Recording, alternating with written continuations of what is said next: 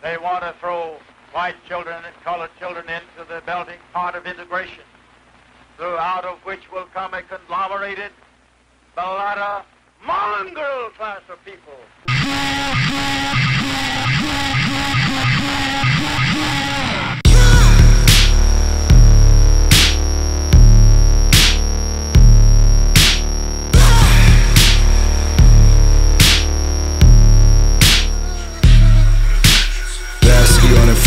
To a mood beat, the piece is so unfastened that it deafens to the humans.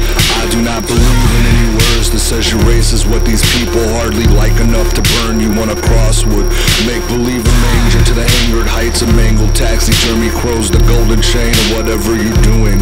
I was at the desert on my lift alone, discussing with the vulture when the hawk had led me to a bed of feathers. Violence in the flesh you want with all this dirt is hard in all my veins that I had tethered to the stomach of our dream world. You was in effect the mass and I impart the wing of what the hell's assigned to whatever the bells are fucking saying. You never wanted a fucking desert dirty dust. You never wanted a fucking desert dirty dust. You never wanted a fucking desert.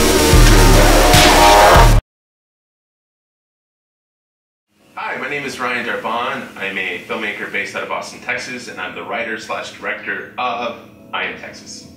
I'm Moodie Davis. I'm a writer and journalist based out of Austin. I run the music site Overload, which is focused on Austin music, and I'm the producer of I Am Texas. I Am Texas is a narrative short film about a hardcore punk band comprised of 3 black musicians, Sonny, Charlie, and Otis, on their last night of tour.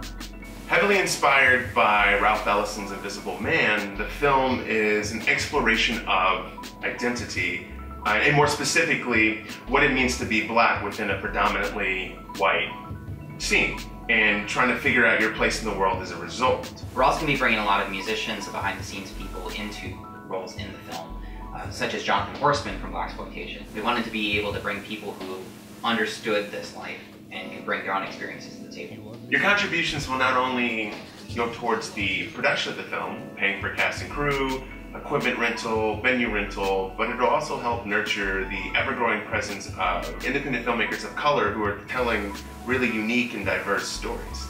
We've also got a lot of really exciting rewards lined up for people who back this production, including art and music from people who are involved in the film, as well as people who have inspired the film in some way. And we feel that it's a great way of connecting you further with this community and what's going on, not just in Austin, but in cities across the world.